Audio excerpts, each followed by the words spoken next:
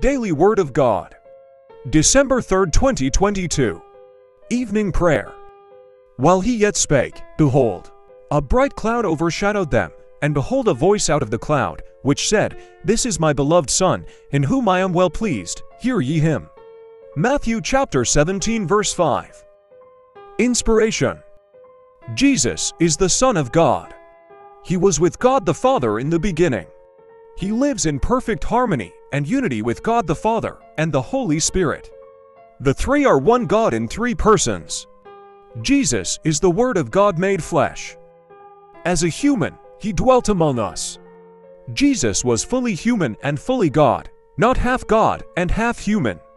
God the Father, Son, and Holy Spirit, the Trinity, is truly amazing. We pray, God, you are amazing. You exist in three persons, and yet you are one. You live in communion with the Spirit and Son, and you chose to allow humans to commune with you.